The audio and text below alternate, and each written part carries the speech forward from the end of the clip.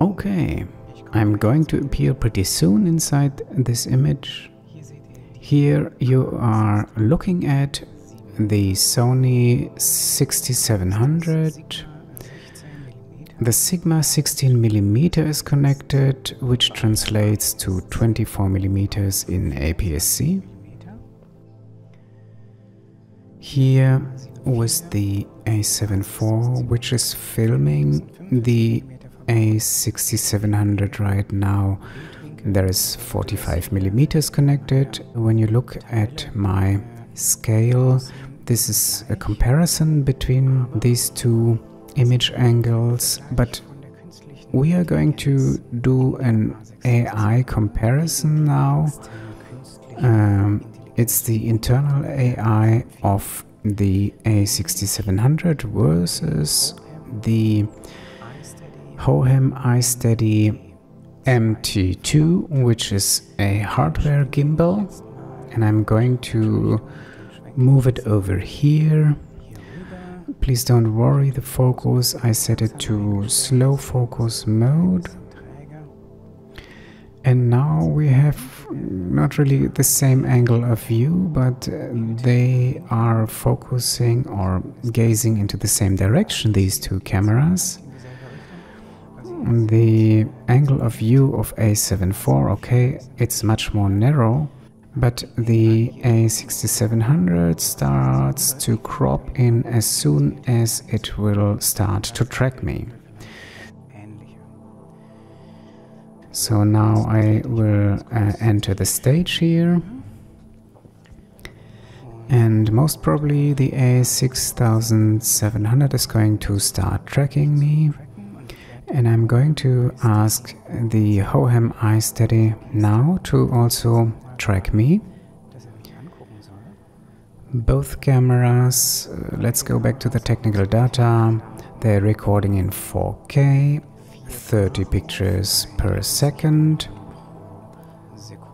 30 frames, and Sony suggests for this auto tracking AI mode to record in HD instead, because they say that when the transgression between different images in zoom modus, there may be some kind of irritations, but I want to directly compare 4K to 4K.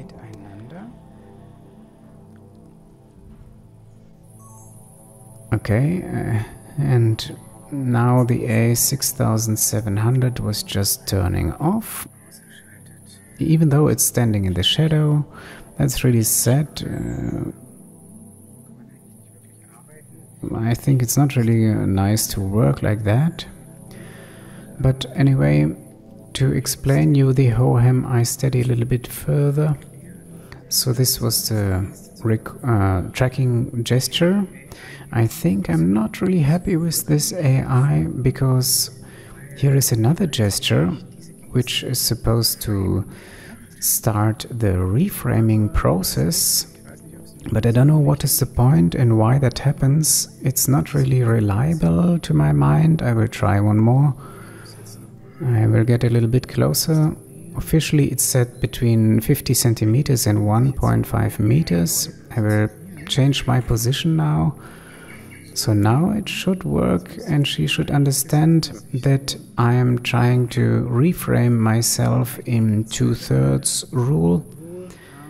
Okay, so now finally the AI unit understood that I was supposed to be tracked. So this is the two functions available, and in the end we have also a stop gesture. This means, okay, now it is locked again, but we still have to wait for the A6700. Now we are back. Both cameras are online. I hope the A6700 could relax well. I have to admit, it's pretty hot today. I mean, one of the hottest days we have in this summer. Now I'm also going to recall the AI tracker of the A7 IV. Let me get back to the technical data. I have identical settings. It's picture profile number 11. Recording with 4000 frames per second. And just because there is such an intense light situation today, the aperture is 5.6, ISO on automatic mode on both cameras. I want to add additionally that with the A6700, this tracking AI which is included here, it is set to medium, so that it is not tracking too close on my face, because then we wouldn't have any 4K information left. Sony suggests to film only in HD, which could be also helpful for the A6700, because then maybe it's not heating up so fast, because it has to calculate less. And it's also in order to avoid these artifacts which we were already speaking about. Anyway, just you compare the 4K images and you tell me which one you like more. I would also be interested if you say, no, this is completely not an option for me to carry around all this kind of external gear besides the camera. I prefer the A6700 setup, for example, which has everything included in its software. So what is the priority now? Is it about the very good picture quality, or is it about being just light and practical? By the way, sorry about my strange haircut today. I will do one power lift here and let's see if the trackers are still following me.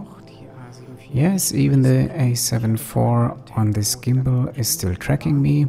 Before there was another take where it didn't function. Now I'm going to hide behind this little green plant here. I will go down a little bit further and jump to the side. Let's check. Now you see the A7 IV or the gimbal tracking this camera lost me, so let's just catch the image back. And so,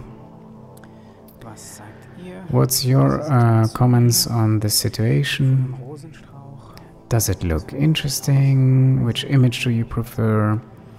And yeah, I mean, it's never sure if I'm speaking to one person or to many, because I never know who's sitting behind the other side of the screen and how many of you is there. So I think hopefully it was useful for you. I will produce many more videos referring the A6700 and also A7 IV next in this theater here.